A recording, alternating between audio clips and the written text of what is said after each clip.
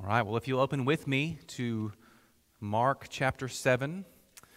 This morning we're going to be in verses 31 through 37. You know, as we make our way through the Gospel of Mark, we continue to see the prominent role that miracles played in Jesus' ministry. We've seen a lot of miracles. In fact, as we look at our text this morning, by my count, this is the 13th miracle detailed in Mark. And that's not even including the passing references to Jesus, healing people along the way, things like that. This is the 13th miracle that's detailed in Mark. And here we'll see the healing of a deaf man. The healing of a deaf man.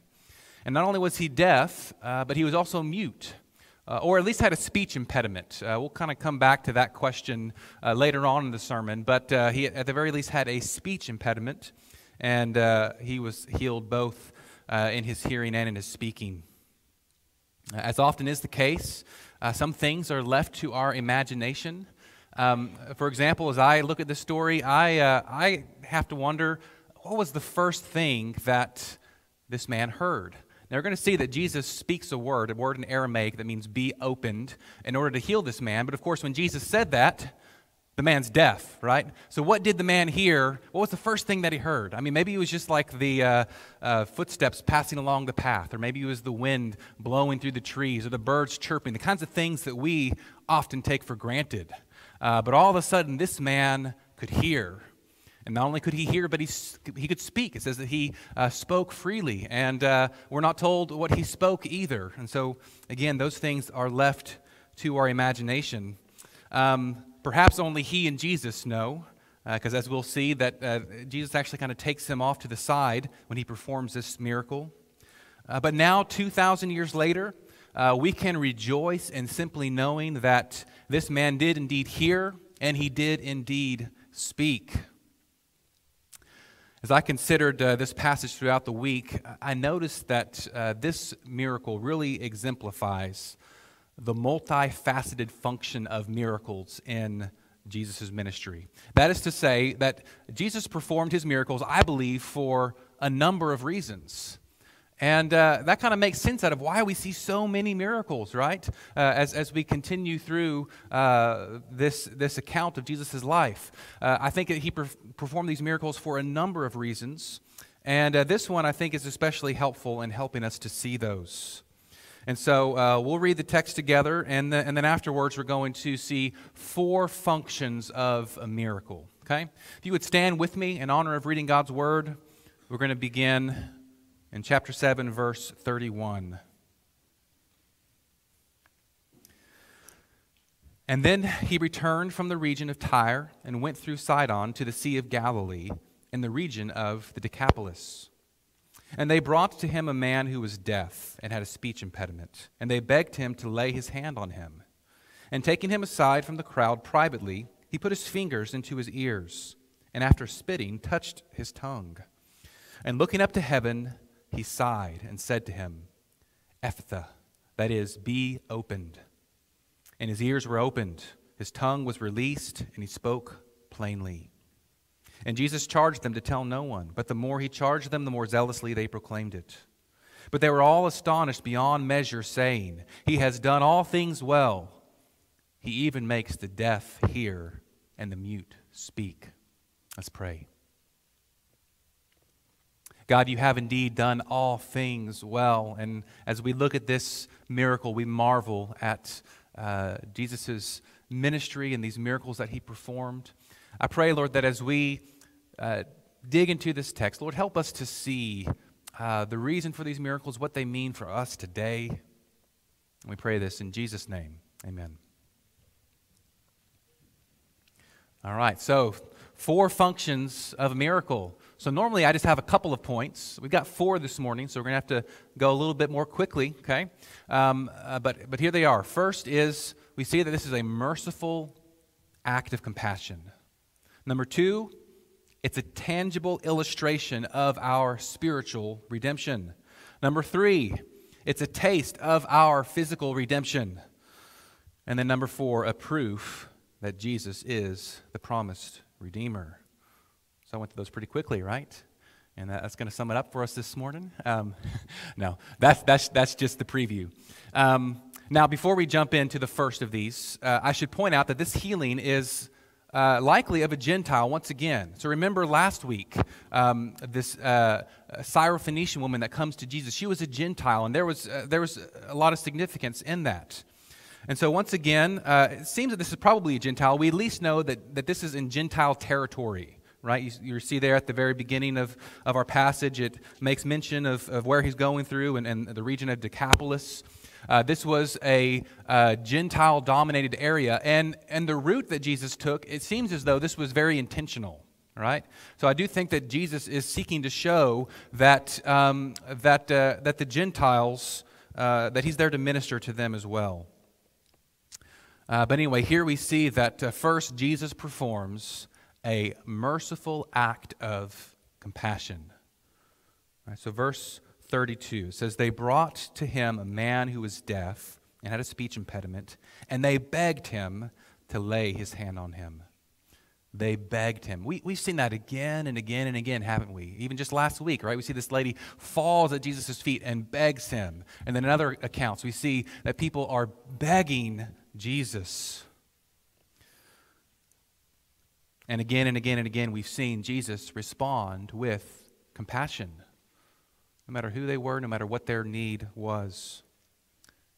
So if we look back, I think all the way to chapter 1, right? Remember the leper that Jesus heals, right? The person that has this skin disease. There in particular, it says that he was moved with compassion. It says, moved with compassion, he stretched out his hand and touched her. While the word compassion may not appear in this particular passage, I think it is nevertheless evident. We see Jesus' compassion in this story. In verse 33, we see that Jesus takes this man aside privately.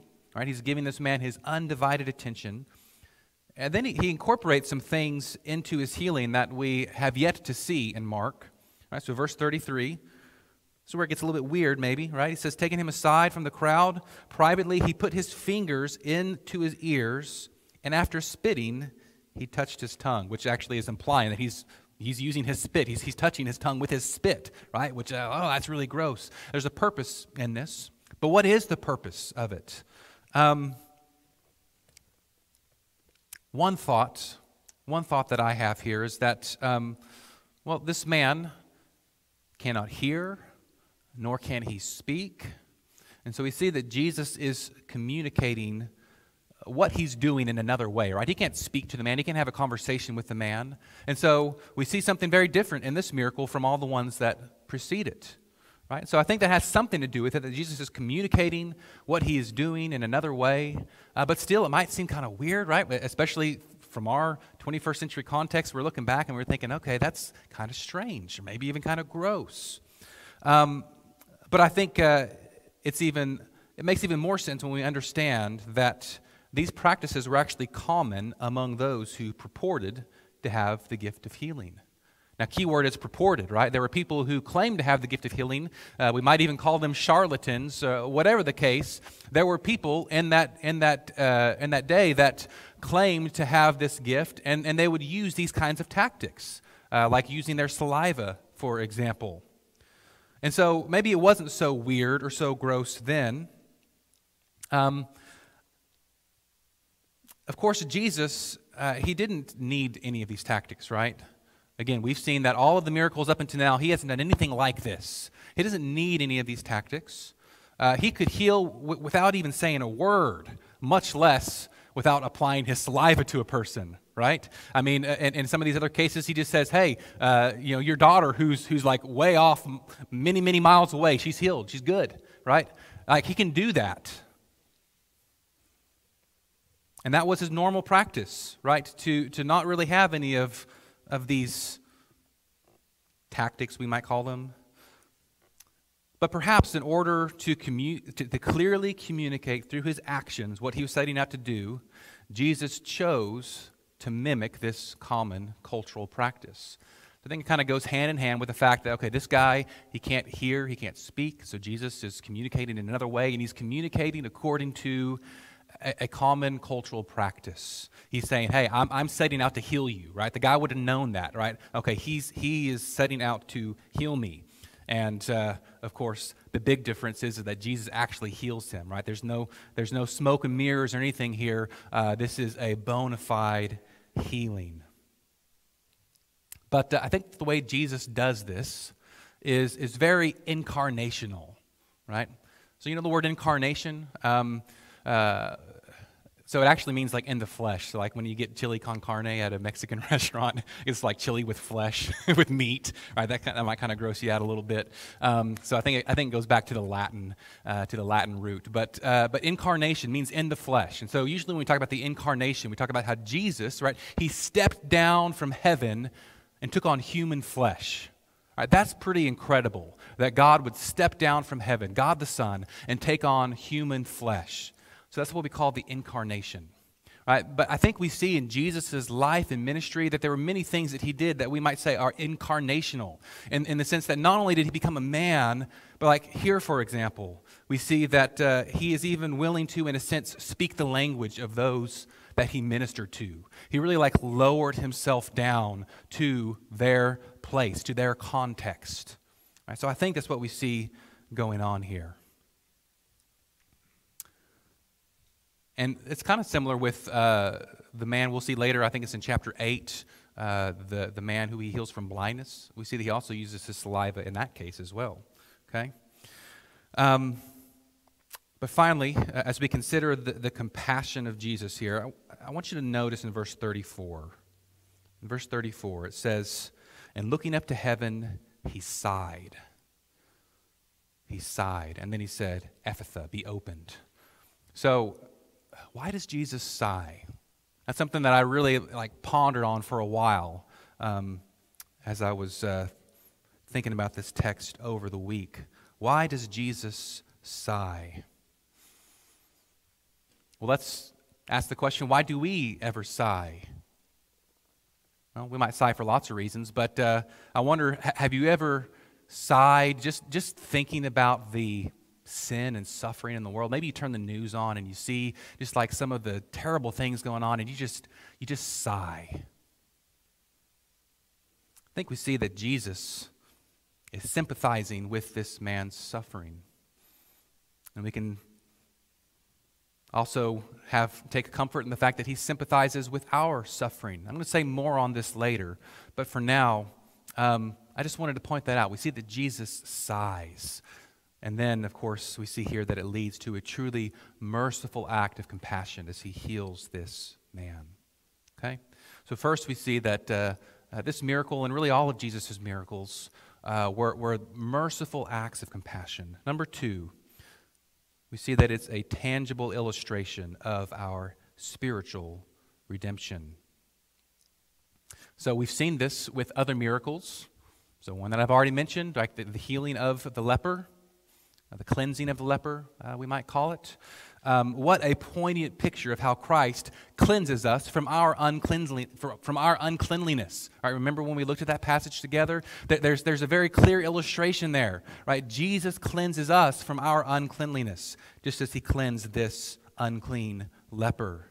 Or looking ahead again to the blind man. Right? Well, that one's really easy. In fact, we sang it this morning. Right? I once was lost, but now I'm found. Was blind, but now I see. Right? So just with these other miracles, right, we can see how they are tangible illustrations of our spiritual redemption. I don't think that these parallels are just a happy coincidence. I really do think that these are intentional, and not only in the miracles, but even like if we look back, let's say to the deliverance of the Hebrews in the Old Testament, right? This is something that really clicked with me in our Sunday school, in our class, where we were kind of going through a chronological study of the Bible. And so as we were going through the story of the Exodus, right, how God delivered his people from Egypt, man, we just see these powerful illustrations of how God delivers us. And I think it's all on purpose, right? I mean, God is sovereign over all things, and He's setting things in motion so that these stories show us, even these greater realities within us, these spiritual realities. So we can see it, for example, with as we consider the story of the Exodus. Think about the 10th plague, the Passover lamb. Right? Through the Passover lamb, the people were freed from death and slavery. And so it is with us. Right? Through Jesus, our Passover lamb, we are freed from death and slavery.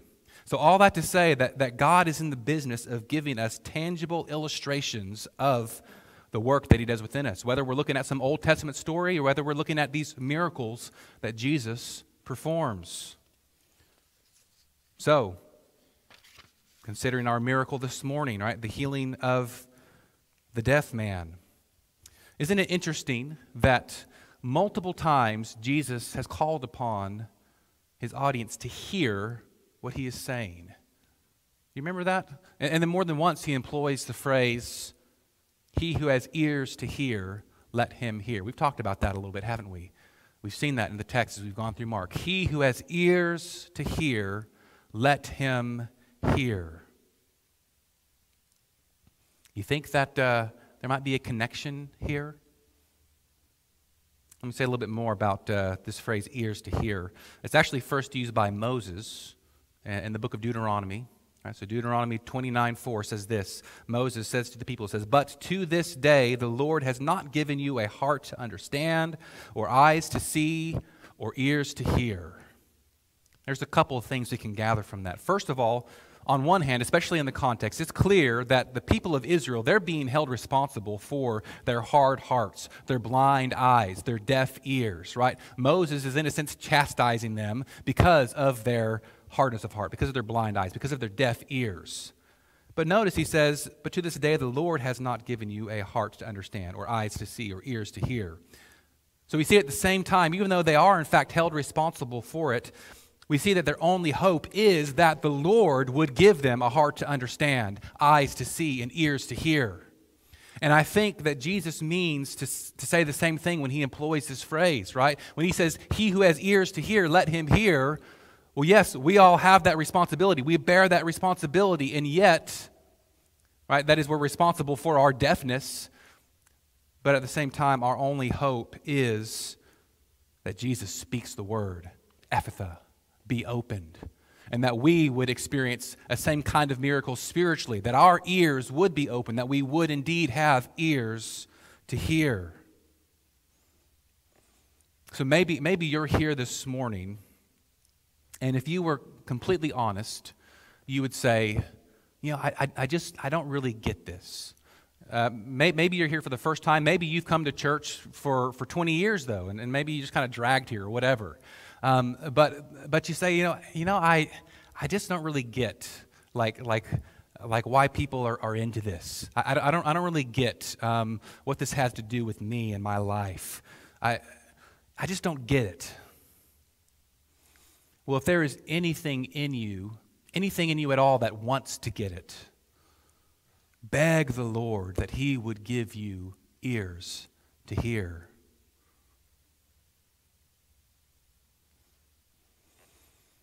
Or perhaps your loved ones who do get it need to beg on your behalf. Because notice in verse 32, it says, "And they brought to him a deaf man who was deaf and had a speech impediment, and they begged him," right? They begged Jesus to give him ears to hear. Of course, with deafness often comes muteness. Maybe you're not in the position to beg for yourself, but to my brothers and sisters here, maybe you have someone who's in this room or someone who's just in your life, right? Someone that you think, okay, I don't think that they really have ears to hear. I think they have a spiritual deafness. They just don't get it.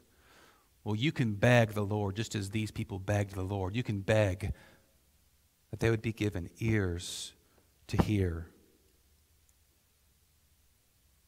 We all need ears to hear in order to respond to the gospel and be saved.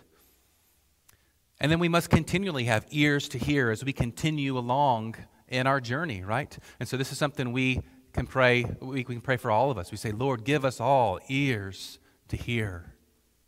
We need that.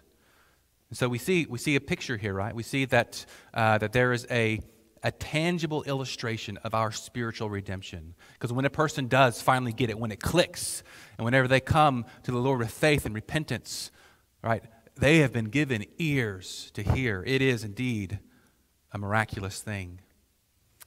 Number 3, we see that this miracle is a taste of our physical redemption. And I think we can say this of all of Jesus' miracles. A taste of our physical redemption. All right, so there's no doubt that our greater need is spiritual, right? We need a new heart. We need spiritual eyes to see. We need spiritual ears to hear. But Jesus came not only to redeem us spiritually, but also physically. He came for the physically deaf, mute, blind, lame, those who have chronic disease, cancer, those whose bodies are wasting away, which that would include all of us, wouldn't it? All of our bodies are wasting away. And just let me pause here and say for a moment, because I know that maybe the question comes up. We see all these miracles that Jesus is performing, and we think, okay, well, do those things happen today? Well, I do believe that the Lord performs miracles today. But what we see in Jesus' ministry is just this huge concentration of miracles, right? There's something very special about it. And I think we're kind of getting to the heart of that as we go through these 3 functions, or these 4 functions of miracles, right? That is, of Jesus' miracles. I do believe that the Lord still performs miracles today, but it's a rare thing, right? By definition, it's a rare thing. And God has His purposes for everything that we go through, okay? I could say a whole lot more on that, but I'll leave it at that for now. But even so, even though you may not receive immediate physical healing, understand Jesus did in fact come for your physical redemption. I think it's helpful to see Jesus' earthly ministry, these miracles that Jesus performed in His earthly ministry, as merely a taste of what is to come. Merely a taste of what's to come. Because, even with those who were healed, well, guess what? They all eventually died, didn't they? Right? And so this deaf man, he died, and not only did he lose function of his ears and his tongue, he lost function of everything, right? He died. And so these miracles, they're temporary, right? They're just merely a taste of what is to come. So we can praise God that there is indeed a greater redemption coming for which we eagerly await. And that's even true of the apostles themselves, right? Consider Paul's words in Romans 8:22 through 23. I think he describes it quite eloquently. He says, "For we know that the whole creation has been groaning together in the pains of childbirth until now. And not only the creation, but we ourselves, who have the first fruits of the Spirit, groan inwardly as we wait eagerly for adoption as sons, the redemption of our bodies." Right? So the Apostle Paul, who wrote half of the New Testament, he's saying that hey, we all groan as we await the redemption of our bodies. We groan under the weight of sin in this fallen world and all the effects that it has upon us. Right? We're all going to die. That is, unless Jesus returns before that. And when Christ does return, that's when not only those in Christ, not only will we be made perfect in soul, but also in body. Right? The Bible speaks of the resurrection of the dead, that we will have resurrected new bodies just like Jesus, that we will live in for eternity. And so this is the redemption of our bodies that he speaks of. I wonder, do you ever find yourself groaning for the redemption of your failing body? I know that the older you get, the more that's the case, right? So I won't call any of you older folks out here in the church, but I know that, I mean, that's just how it is, right? As we get older, I'm 37 years old, and I'm already facing some things that I didn't face whenever I was 30, right? And as we get older and older and older, our bodies, I mean, they just kind of start to fail on us. And we groan for the redemption of our bodies. Well, first,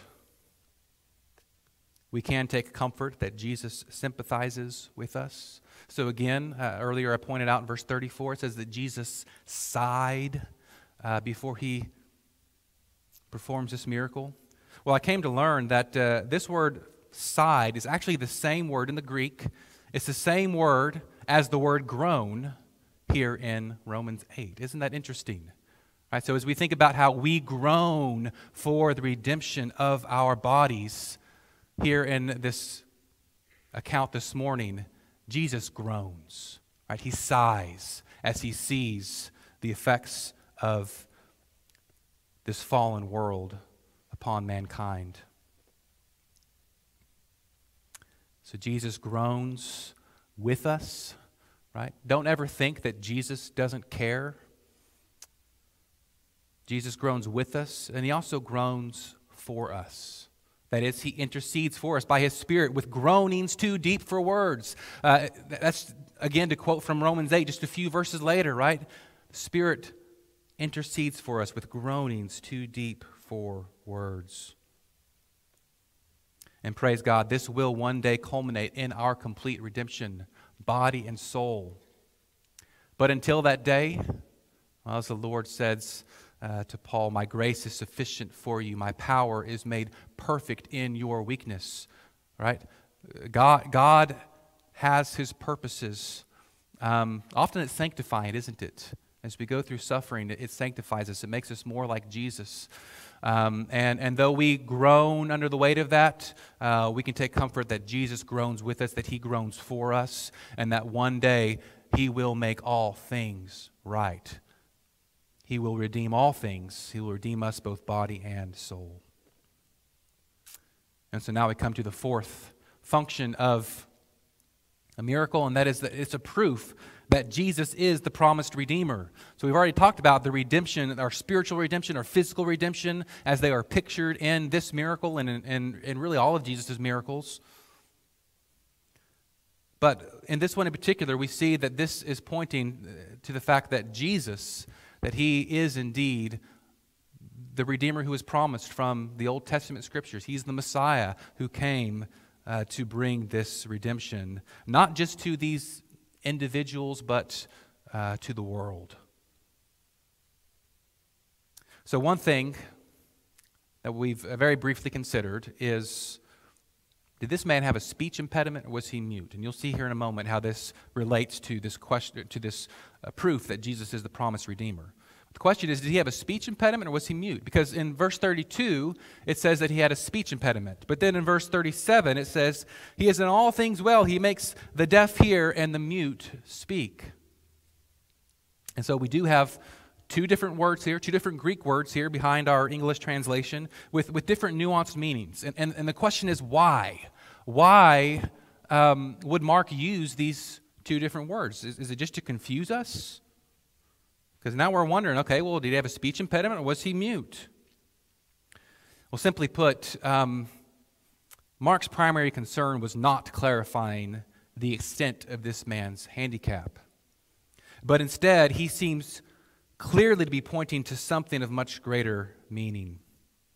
And so, this word in verse 32 that's translated speech impediment. This is a rare word that's used only one time. This is the only time that it's used in the Greek New Testament. It's the word megalalon. All right, it's kind of tough to say, which maybe that's fitting, right? For a speech impediment, megalalon. That's the word. All right. So why did Mark, when he's writing the Gospel of Mark, right? He wrote it in the Greek language. Why, when he wrote this, why did he use this rare word? This is the only time it's used in the New Testament. Well, this is the very same word that's used in Isaiah 35, 5 through 6. That is in the Greek translation, which would have been common to Mark's readers. Because, of course, the Old Testament was written in Hebrew, right? But we have what's called the Septuagint, which is the Greek translation of the Old Testament. And sometimes it's very, very helpful to see some parallels between the Greek translation of the Old Testament and the New Testament, which was originally written in Greek. All right, so you following me? Because I know this can get a little bit confusing. But what we see here is that Mark chose a very rare word And I think he chose it very intentionally because, again, this is the same word that's used in this very important Old Testament passage, Isaiah 35, 5 through 6. That is the Greek translation of this passage. Here's what the passage is. From the Old Testament, it says, "Then the eyes of the blind shall be opened, and the ears of the deaf unstopped. And then shall the lame man leap like a deer, and the tongue of the Magalalon," mute or speech impeded person, "sing for joy." This passage is pointing to the messianic promise, right? That there is a Messiah, that there is a promised Redeemer who is to come. And so what Mark, I think, is pointing out here is that Jesus is the fulfillment of these promises, right? So throughout all the Old Testament, we have this anticipation that's being built. We have all these pointers, all these promises of a coming Messiah, a coming Redeemer. And what's going to be the sign? Well, here's going to be one of the signs. You're going to see people who are blind that can see, people who are deaf that can hear, people that are mute that can now speak. And Mark uses that same language here to make that connection, right? So there's a purpose in his word choice. It's not to confuse us so that we don't say, okay, is it a speech impediment or is it the mute? But he's using that word to connect it to this prophecy to show that Jesus is indeed the promised Redeemer. And then in verse 37, using the more common language, the people proclaim, "He's done all things well. He even makes the deaf hear and the mute speak." All right, so four functions of miracles. And I think this is helpful as we consider all of Jesus' miracles, as we think about how they might relate to us today and why it is that Jesus performed so many miracles. Well, for one, yes, they were merciful acts of compassion. But there's a lot more to it than that, right? They're tangible illustrations of our spiritual redemption. They're a taste of our physical redemption, that is, this physical redemption to come. And then, number 4, we see especially here, and in many of these, we see that they're a proof that Jesus is the promised Redeemer. In fact, in the book of John, his miracles are called signs, right? These are signs, these are proofs that Jesus is who he said he was. So as we come to a close, just want to address one other question very quickly that we can't just skip over, and that is, in verse 36, why did Jesus charge them to tell no one? Why do you tell them to not tell anybody about this miracle? Well, we've seen this already, haven't we? We've talked about this some, and so I'm going to be very, very brief here. But I think that the reason for Jesus saying this is twofold. First of all, he had to manage the crowds, right? One thing that we've seen as we go through Mark is that these crowds are pressing on upon Jesus and his disciples, right? And a lot of them are there for the wrong reasons, right? They're just there to see some kind of spectacular miracle or to kind of be entertained. And so he's wanting to manage the crowds. But number 2, he's even doing this to manage the timing of his arrest and crucifixion, right? Because as these news of these miracles spread and the things that he's claimed about himself, right? There's this mounting plot to crucify him, right? To get rid of him, and that comes in due time. But Jesus is, in a sense, managing the timing, even of his arrest and crucifixion. But of course, his crucifixion, even that was a fulfillment of another prophecy in Isaiah, and we'll end with this. So we've seen the fulfillment of one prophecy in Isaiah in that the blind see, the deaf hear, the mute speak. What else does Isaiah say? Isaiah 53 says, he was pierced for our transgressions, crushed for our sin. The punishment that brought us peace was upon him. And listen to these last words. By his wounds we are healed. Let's pray. God, we are so grateful that by your wounds that we are healed, that ultimately it is through your life, death, and resurrection, in particular your death, that we have been purchased for the redemption of our souls and also our bodies. And so, God, we just marvel at that this morning. we marvel at the compassion of Jesus, and we marvel that what we see in this is just a taste of what's to come. That it's a tangible illustration of our spiritual redemption and a taste of our physical redemption. God, we thank you for sending Jesus, this promised Redeemer, and for giving us the confidence that He is the one who was promised, and that He will bring all of His plans to completion. So we pray this in Jesus' name. Amen.